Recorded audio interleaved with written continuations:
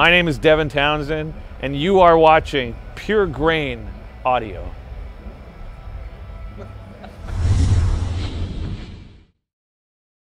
Two old ladies looking at each other, and they are regretful. One of them has wings, and the other one has damage to her back. They're both shitting out their ovaries, and they were mad at each other, but they're no longer. I think that is a metaphor for aging.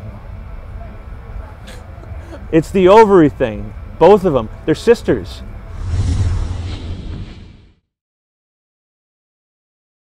Yeah, that's the beetle from Naked Lunch. That's my latent homosexuality streaming forth. Except at the bottom there's eyes. It's a native thing as well, except there's no symmetry to it. That's the problem with that. So the right side, okay, that's the left brain, right brain going, and what it actually ends up being is it's an articulation of homosexual desires, right there. Plain as balls on a tall dog. Next.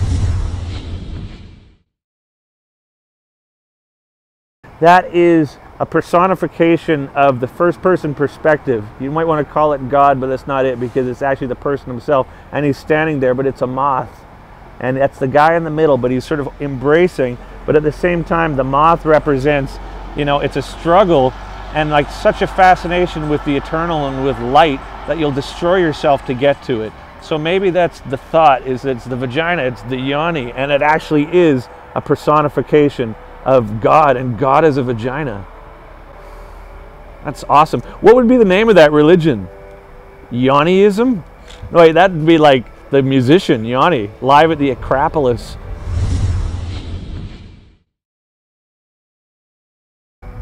That would be a ladybug, but dead, like crushed. But it's also got a computer chip in its back. So maybe that's representative of how technology is like squashing nature. But it looks symbiotic in a weird way as well, because the antennae are in symmetry. Yeah, maybe that's it. Maybe that's the water drought. That's the drought. That's water shortage. Ooh, evil frog. Penne arrabbiata, spicy penne. It's a funny guy. Big nose, weird hair. Okay, that is the phoenix standing on a hill far in the distance with two sort of strange Pokemon reaching left and right. And the guy in the middle there, that would be the symbol for whatever band that would be. It's a shitty metal cover. They're probably like a something of something band. You know what I mean? You're like, hair of, that's four though, right? Maybe of the is one. Hair of the dog. Hair of dog. That's it. Kidneys and lungs being prepped for a pie. Prepped for a pie. The second record by Hair of Dog.